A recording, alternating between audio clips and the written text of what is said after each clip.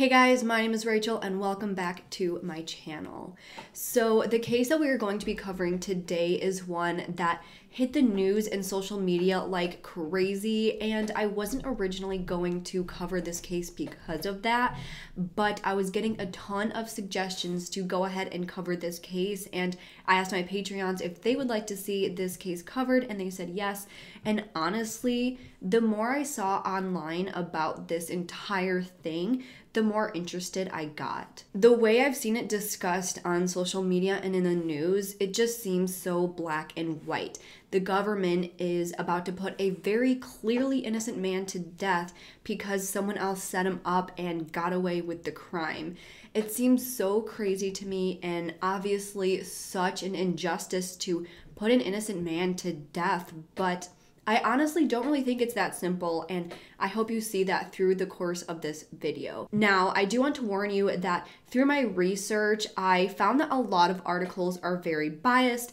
They seem to put a lot more emphasis on some facts and then kind of gloss over other ones that, you know, maybe didn't fit with what they were trying to portray. So I honestly did my best to gather what I saw as accurate, factual, and unbiased information. I may have some views on particular aspects of the case that you don't agree with, or you may see something in this video that you haven't heard online or in the news. I will say that, you know, when you see a lot of these cases on social media, they don't give you a lot of the details. They just want to give you like a general summary of, you know, what's going on, what the case is all about, and what their opinions are on it.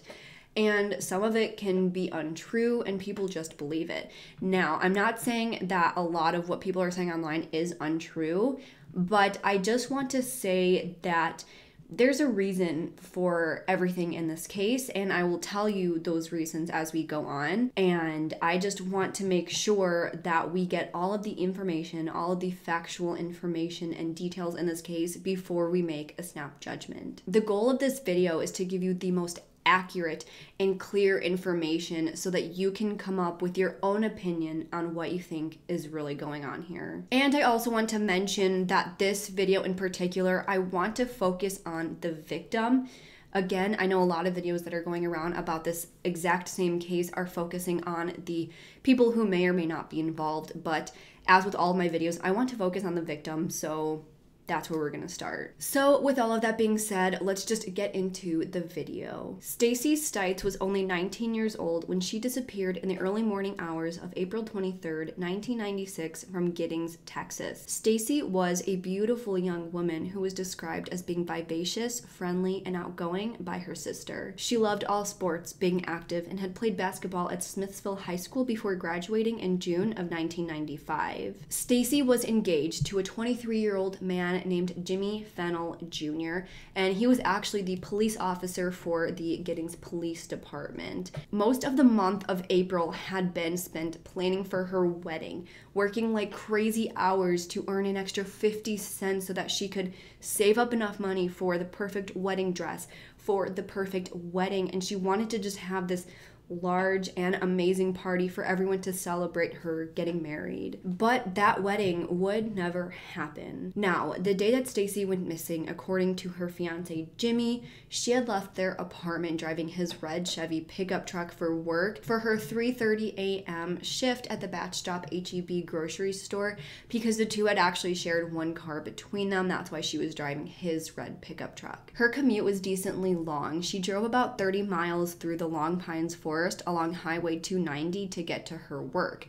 However, she never actually ended up making it to work that day. Her mother, Carol, received a call from a coworker who said that she didn't actually show up for her shift. At 6:45, Carol called Jimmy to let him know about his fiance's disappearance, and by 7 a.m. on April 23rd, Carol reported Stacey as missing. Now, that same morning, a Bastrop police officer was doing his normal rounds when he actually found that Jimmy's red Chevy truck was parked at the Bastrop High School, not at the H-E-B where Stacey actually worked. Now, when Carol called Jimmy that morning when she went missing, he said that he was sleeping when he received the phone call, but immediately set out to help Carol find Stacey. Now, apparently Carol actually lived in the same apartment complex as Jimmy and Stacey. So when he got the phone call, he just walked downstairs to Carol's apartment, and then they drove together in her car to set out on their search for Stacey. But by 3 p.m. that same afternoon, a searcher actually stumbled across Stacey's body not far from where she went missing. She was actually found in a wooded area off County Road 1441, just 7 miles outside of the city limits and only 10 miles away from where Jimmy's red Chevy pickup truck was parked. Stacey's body was twisted at the waist. Her arms were positioned over her head. She had no shirt on. Her pants zipper was broken to the point that you could actually see her underwear, and she had ligature marks around her neck. Near her body was a balled up white shirt and a belt that looked to match the ligature marks around her neck. Her fingernails also looked like they had been cut down to the nub, very rough and not filed, almost as if someone was trying to remove any evidence that could have been found under her fingernails, but I will get more into this later. Now, of course, as with a lot of cases like this,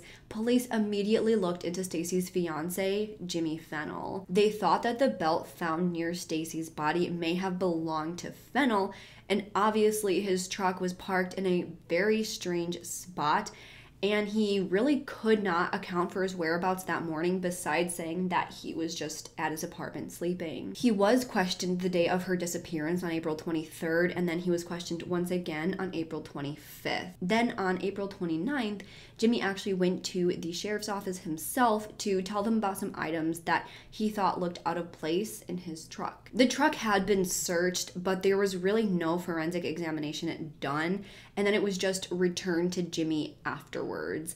This was extremely irresponsible because this took away any chances of a proper forensic investigation on the truck. Before long, Jimmy was no longer seriously looked at as a suspect in Stacey's murder. Investigators said that there was no way that he would have been able to murder Stacey given the timeline. The lead investigator, Lynn Wardlow, said that it would have been impossible for Jimmy to kill Stacey, park his car before it was discovered at 5:30 a.m., then walk the 30 miles that it would have taken for him to get home in time for him to answer the call that he received from Carol at 6:45 a.m. They also tracked the mileage logs of all the Giddings police vehicles to see if there was enough miles for it to have driven from Gidding to Bastrop that night. But they didn't find anything.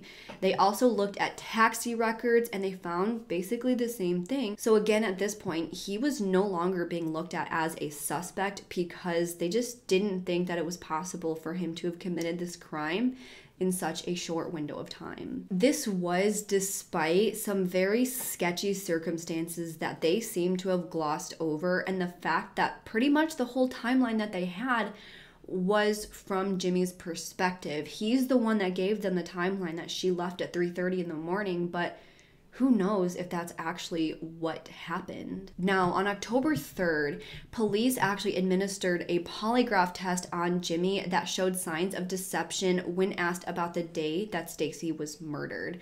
Then, once again, on December 18th, Jimmy took another polygraph test, which once again showed deception. The lead investigator's explanation for this was just that Jimmy was so upset and distraught over his fiance's death that the polygraph results just were not accurate. As we know, polygraph tests aren't the most reliable and cannot be too heavily relied on. It is very possible that someone under such intense distress can have some physiological reactions that just don't really make any sense and make the test completely unreliable. So again, I don't put too much weight on a polygraph, but it really honestly does not look good for him. Another aspect of the case that seemed really sketchy is the fact that Lynn Wardlow never even requested a search warrant on their apartment that Stacey and Jimmy both lived in. He said that there wasn't enough probable cause to do the search, even though this would have been standard procedure given that this was the last place that Stacey was seen alive. But either way, after about a year, police had sifted through 20 possible suspects and seemed no closer to finding who killed this beautiful young woman. That was until they found a DNA match to the semen found on Stacey's body.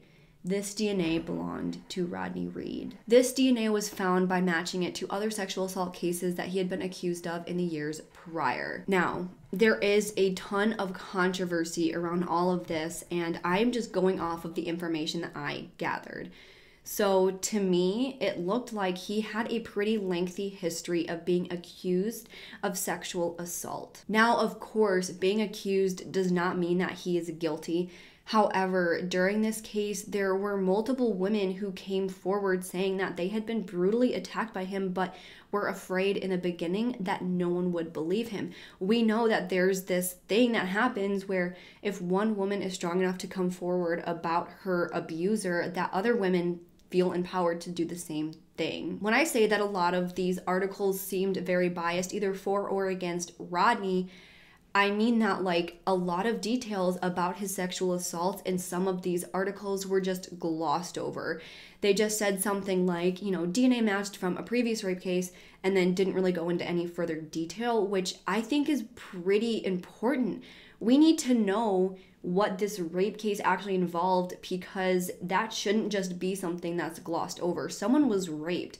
Someone was brutally sexually assaulted, and we just want to gloss over that. And I just think that that's something that's horrible about these articles. I haven't even gotten into the bulk of this case yet, but I just want you to keep in mind that to me, he's not completely innocent, because there were so many women that accused him of violent sexual assault and just didn't want to come forward because they were afraid. And I think in a lot of other cases, we tend to believe the victims who come forward and say that they were sexually assaulted. But in this case, it seems like that's just a detail that a lot of people want to gloss over. And I'll get into more detail later. I don't think that there's a lot of evidence pointing towards Rodney being guilty of murder, but I don't think that that means he's completely innocent of all wrongdoing. And I just want you to keep that in mind as we go forward. I also want to mention that in the sexual assault case in particular that linked him to Stacey's death, he was actually picked out of a 6-person photographic lineup by the victim, and Rodney's DNA was found on the victim's bed sheets. A lot of his accusers had been previous girlfriends or relationships who just said that he was very possessive and violent at some point, but of course, they just didn't think anyone would believe them. But either way, after matching his DNA to the DNA found on Stacey's body, 29-year-old Rodney Reed was arrested on April 4th, 1997, and was charged with the murder of Stacey Stites. When he was initially questioned, he said that he did not know Stacey at all. He said that he had heard of her from her being on the news, but he never actually met her. However, when he went to trial in May of 1998, his story changed. Seemingly after finding out that his DNA was irrefutably on Stacey's body, he admitted that he was actually having a secret affair with Stacey that Jimmy did not know about. He said that the two had actually slept together 2 days before her body was found, and that they had to keep their relationship a secret because of the backlash that they would receive from their old-fashioned small Texas town who did not like the idea of a black man and a white woman getting together. He said that the two met at a game room in the back of a Bastrop Diamond Shamrock station. He had said that this is where they had met up a couple times. Other places that they had met up were the Bastrop State Park gazebo and sometimes at his mother's house in Bastrop. He said that Stacey would sometimes call him from a payphone at Long's Market in Bastrop, and witnesses had confirmed seeing him around town that convenience store late at night. So now I'm going to get into the testimony and evidence brought forth in Rodney's trial that landed him where he stands today. Rodney Reed was being tried for capital murder for the death sentence. Rodney Reed was being represented by court-appointed lawyers who seemed to be ill-prepared for the trial. There had been a lot of issues with gathering witnesses who could corroborate Stacey and Rodney's relationship. The Reed family had been through a few different lawyers, but none seemed to really do much for the case. About a year before the trial, Clay Jackson was put on the case, but by the time she had actually started building the case, there just wasn't a lot of time to gather the proper witnesses and gather experts and gather evidence, and she asked for an extension, but she was denied. So Rodney's defense was not as good as it could have or should have been. So in their opening statements, the defense said that Stacey and Rodney had been involved in a consensual relationship, and that is why his DNA was found on her body. Of course, having this kind of affair would be pretty dangerous in such a small Texas town. The defense said that the only person who could actually account for her whereabouts that morning was her fiance, who was also a suspect at one point and had no actual evidence to show that she had woken up for work that morning and left for work. She said that at one point Jimmy Fennell found out about their affair somehow, and in a rage, he murdered his fiance. He had the means, the motive, and nothing to really give him a strong alibi. Now, before the trial, several neighbors, family members, and friends of Rodney claimed that they had seen Rodney and Stacey together, kissing and acting like a couple in public. Rodney's mother, Sandra Reed, said that he was always dating several women at once, and she even said that in one afternoon in October of 1995, Rodney mentioned this new girl that he was dating who was engaged to a cop. Sandra was obviously concerned and was like, if you ever got caught with that girl, who knows what could happen to you, and said that she did not want this engaged girl at the house, which, as I mentioned earlier, they would secretly go there, but after that, that seemed to be the end of it. Because of this, he probably never mentioned to his mother again that he was still dating this girl after she warned him specifically not to. One of Rodney's cousins, Chris Aldridge, gave him an alibi by saying that they were actually hanging out in a lot near his home until 5 a.m. that morning, and then they walked to work together, saying that there were also other witnesses who could account for that exact story. Chris also said that he knew that Jimmy knew about the affair because Jimmy had actually confronted them, saying that he would pay for sleeping with his fiance. However, all of these different witnesses did have criminal backgrounds and could be seen as non-credible witnesses, so only one person was actually called to the stand during the trial who could testify for this relationship, which I will get into more in just a minute. I don't know if Sandra Reed, his mother, was called, but I know that none of his friends were called, Chris wasn't called, and neither was the witness who could confirm Chris's story. The defense said that they were afraid that after cross-examination of all these witnesses that their stories might fall apart. It was also mentioned that because of their criminal histories, that they didn't want Rodney to be seen as having associated with people with criminal backgrounds because that can show that I guess he might have a criminal background too. They also didn't want to open the door to give the prosecution the opportunity to call up all the alleged victims of Rodney's to testify about him being a violent sexual predator. He was technically never actually convicted of these crimes, so they didn't want to paint this picture that not only was he associated with people with criminal backgrounds, but he had a long history of sexual assault, which I can see why they wouldn't want to call these people to the stand, because in a juror's head, it's like, well, if he's hanging out with all these people who are doing, criminal things, then he's probably doing criminal things too. But because of this, there wasn't really anyone that could testify for Stacey and Rodney's alleged relationship. Now, the one person that they did call was a local bar owner who had discussed knowing about this relationship. However, when she took the stand, she seemed like she didn't really remember anything as well as when she had spoke to the defense before the trial. Clay Jackson said that her testimony was completely different than what she had said before, and she thinks that this is because local law enforcement may have intimidated her. She also mentioned that after this woman's testimony at the trial, she was actually caught driving under the influence.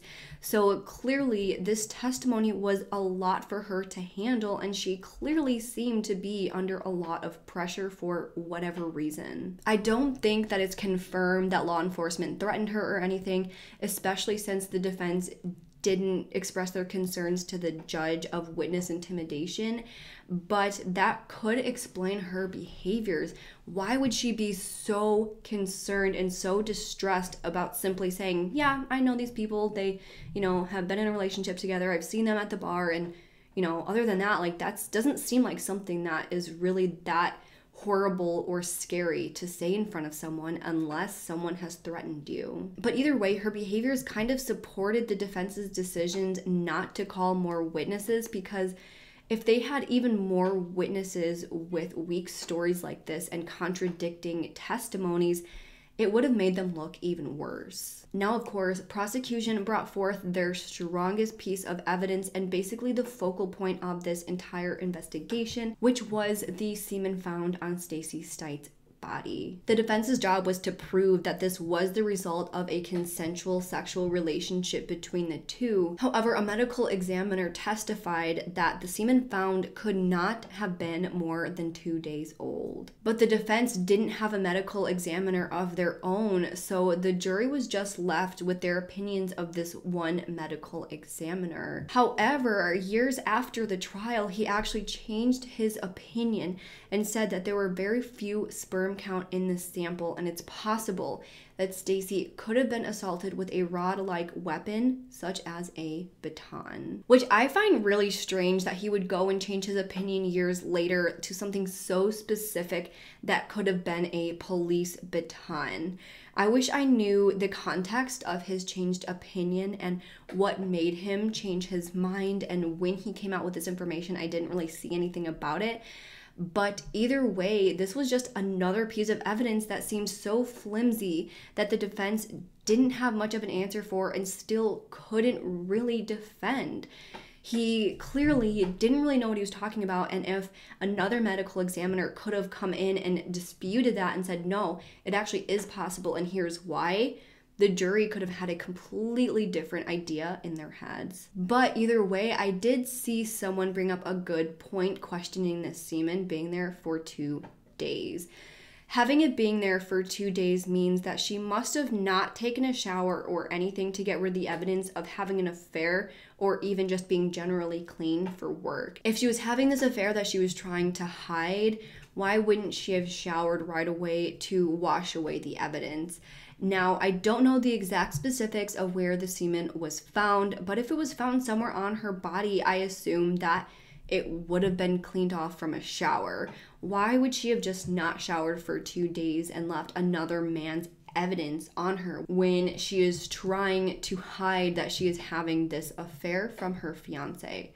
Again, I'm not trying to be biased, I'm just trying to play devil's advocate here and making you look at both sides of the story. It is questionable why would it still be there, but at the same time, it makes sense that if they did have a consensual relationship and he changed his opinion on how old it could be, you know, there's not really much arguing that. Now, one of the prosecution's key witnesses was Stacey's mother. Like I mentioned earlier, she'd actually lived in the same apartment complex as the couple, and she said that after calling Jimmy about Stacey's disappearance, he was up right away and doing everything that he could to help find her and was involved in pretty much all of the search efforts up until they actually found her. She had also stated that, again, the two shared a car, and that is why Stacey took his car to work. She claimed that at about 3 a.m. the morning of the murder, she heard the apartment door close and she heard one set of footsteps going down the stairs, which was Stacey's work routine, and then she heard nothing else until 6:45 that morning when she called Jimmy. Now, like we said earlier, there was really no one to confirm Jimmy's alibi until now. This can confirm Jimmy's alibi that he needed to prove that he was in fact home when she was. However, I also question this because unless Carol woke up at 3 a.m. every morning to listen for Stacey leaving for work, how and why would she have just been up to randomly perfectly hear all of this happen? If she was a light sleeper like I am, I guess I could see that. I am a very light sleeper, so if I hear someone leave and walk down the stairs, I probably would hear it and wake up from it. But how is she so sure that it was only one set of footsteps? I imagine that she probably would have been pretty groggy if she had just woken up from the sound of them, you know, moving around in the other apartment. So she could have easily thought that she had heard something different than what actually happened. Maybe there were 2 sets of footsteps. Maybe Jimmy left the apartment shortly after Stacey and she just didn't hear it because she was sleeping when he left. I don't put too much emphasis into Carol's testimony because while I think she was being honest with what she thought she heard, We don't actually know how credible it is because, again, she was probably sleeping, she might have been groggy, she might have misheard something. So again, I'm just trying to see both sides of every piece of evidence, playing devil's advocate and trying to get your mind thinking. Now, another really large piece of evidence presented in the trial was DNA evidence found on 2 beer cans that were found near Stacey's body.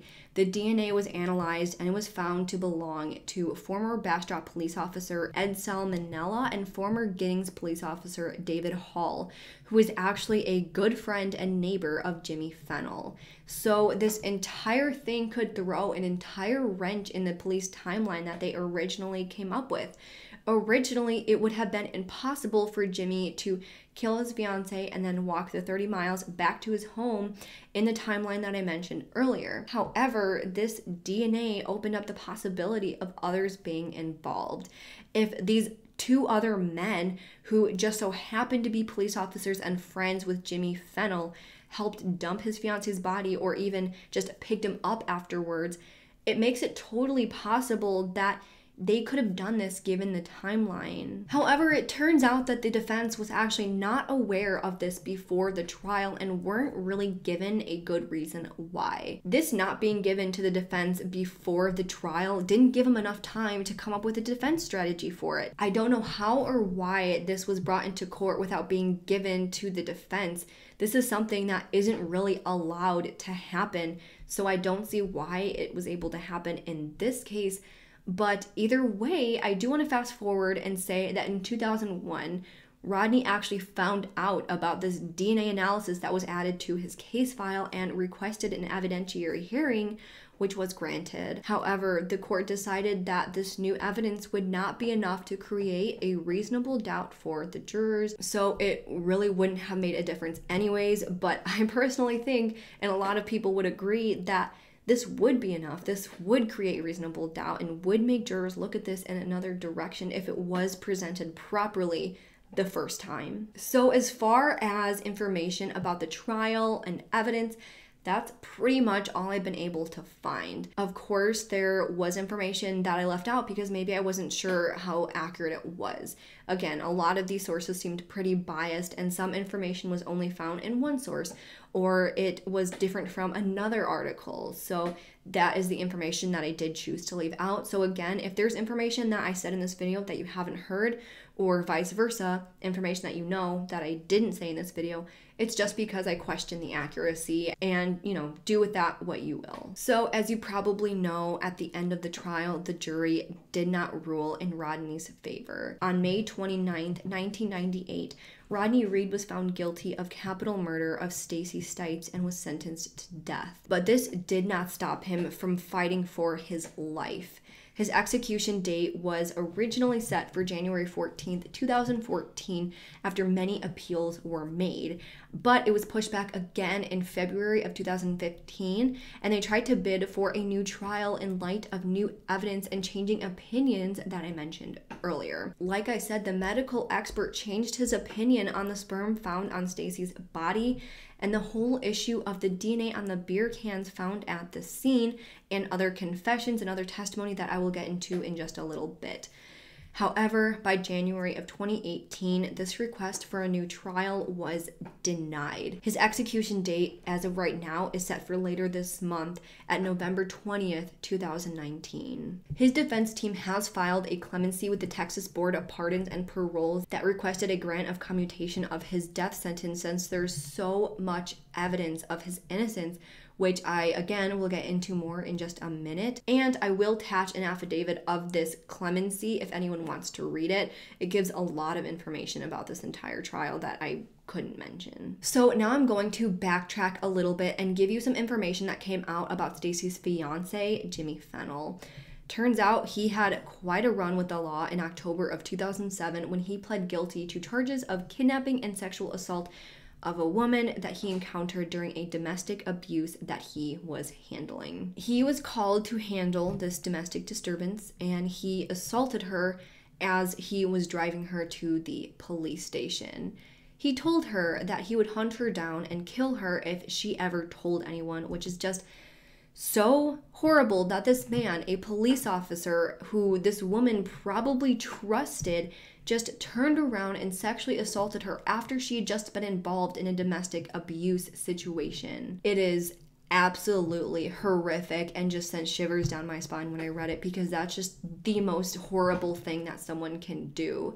But either way, he was sentenced to 10 years in prison and was actually just released after serving those 10 years. But that's not all. According to multiple witnesses, Jimmy Fennell had a pretty lengthy history of criminal and just creepy behavior.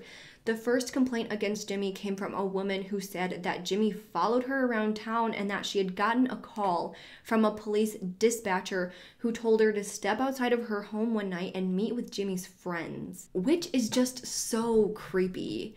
Then, 2 months before Stacey's murder, a man was beaten up by 2 police officers, one of which was Jimmy, before they were broken up by a county sheriff's deputy.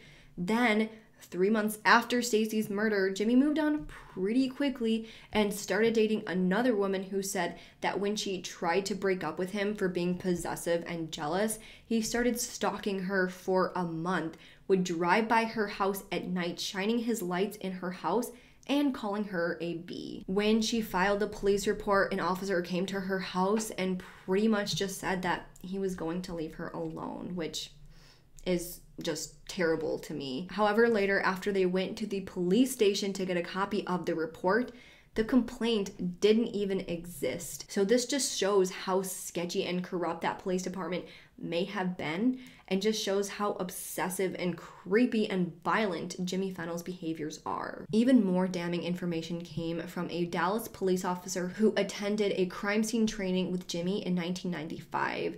This officer said that at training, Jimmy Fennell described how he would strangle his girlfriend with a belt, shocking, if he ever caught her cheating, to avoid leaving fingerprints on her neck. And again, I will mention that her fingertips were cut down to the nub. Who else would know to do this? Who else would know that there is DNA evidence left under fingernails? Rodney was not involved in law enforcement. He wouldn't really know that. He wouldn't think to do that, but someone who is involved in law enforcement would know. But either way, nothing ever came of that, and Rodney's defense team never found out about this incident, and I don't know why this Dallas police officer didn't come forward sooner. Then, another witness came forward admitting that Jimmy had actually told a friend that he was out drinking the night of Stacey's murder, and that she was actually in their apartment at the time that we now know of as her time of death, which of course completely contradicts what he had said previously. When he was asked about these discrepancies, he had nothing to say. On October 3rd, Jim Clampett, a sheriff's deputy in Giddings, said in a sworn affidavit that at Stacey's funeral, Jimmy stood over the casket and said something like, "You got what you deserved." Other officers that he had worked with came out and said that he had said multiple racist remarks before Stacey's murder, and they said that he told them that he had a suspicion that Stacey was effing a black man. Then finally, in a sworn affidavit, a former inmate and cellmate of Jimmy Fennell's, Arthur Snow, came forward saying that Jimmy Fennell actually admitted to killing his fiancée. He stated that Jimmy was actually in the prison yard bragging about the murder. He said, Jimmy said that his fiancée had been sleeping around with a black man behind his back. And then at the end of the conversation, Jimmy said, "I had to kill my N-word loving fiancé." Arthur said that Jimmy had actually felt safe with him because he had asked him for protection from other inmates, probably because he's a cop, and probably thought that he was going to impress Arthur because Arthur was actually a part of the Aryan Brotherhood gang in jail. Arthur reported Jimmy's confessions years later when he saw an article that showed that someone else was in jail waiting to be executed for a crime that Jimmy had just confessed to. So that's it. As of right now, Rodney Reed is sitting on death row while desperately trying to get the board's attention to look at all of this new evidence and let him free. As you've probably seen, people all over social media are begging and pleading for anyone to rethink this case and get an innocent man off of death row. Now we have looked at the evidence, heard the testimony, and seen just how much of an absolute disaster this entire case and trial has been. Now again, like I said earlier, there is evidence pointing in both directions. It may seem very cut and dry that Jimmy confessed to this murder, so he obviously did it. He had a history of harassing and assaulting women, but I do want to mention that just because someone had said that he confessed, that doesn't make it 100% true. I personally do believe all of these accounts, and I believe the inmate who swore on a sworn affidavit that Jimmy did confess. But we also have to keep in mind that people lie for one reason or another. I also want to remind you that Rodney Reed has also had a history of women accusing him of being controlling and sexually aggressive. Clearly, both men have pretty sketchy histories and should be nowhere near women whatsoever. But do I think that Rodney Reed is guilty for the murder of Stacey Stites? I would say no. I think that there is too much pointing in Jimmy Fennell's direction to ignore, and there are multiple people who swore in sworn affidavits that he is racist and violent. The only question that I'm left with is, why did these people wait for so long to say anything? All of these people who heard him say all of these racist things, and the cop who heard him tell his dead wife that she deserved this. Why did they wait so long? It just doesn't make sense. If they heard all these terrible things coming from their fellow officer, they should know this is not how they should behave. This is not a good look for any of us. So why would they just cover it up and hide it? It doesn't make any sense. But either way, even if Rodney Reed is responsible for Stacey's death, there is nowhere near enough evidence to put him to death. I'll come right out and say it. I am someone who does think that some people deserve the death penalty. I have expressed this in multiple of my previous videos, but I think that it should be only used in cases that have 100% irrefutable, solid evidence that the person is guilty. There needs to be a much higher standard than what we have now for the death penalty. And the fact that there's someone sitting on death row despite significant evidence pointing away from him is disturbing, and it is a misuse of our legal system. At the very least, he deserves a judge who will look at all of this new evidence and hear out the new witnesses at the very least. That is all. He needs that. That's what he deserves as a human being. So before I get into too much of a rant, that is where I want to end this video. I think that most people will probably agree that Rodney Reed should not face the death penalty. There is significant evidence pointing directly to Jimmy Fennell. He had the motive. There's evidence. There's so much pointing towards him, including a motive that should not be ignored. I will have some of the affidavits of these sworn testimonies linked below, as well as the petition that is set up to stop this execution. Thank you guys so much for listening to Stacey's story. At the end of the day, this is who this case is really about. Yet another young woman has lost her life due to the actions of a possessive, sexually aggressive man. She had so much life ahead of her, and someone just selfishly ripped that away from her. So now I really just want to hear from you guys. Do you think that Rodney Reed is innocent, or do you think that he really is responsible? What do you think of these witnesses that came out years later admitting of all the horrible things that Jimmy Fennell has done?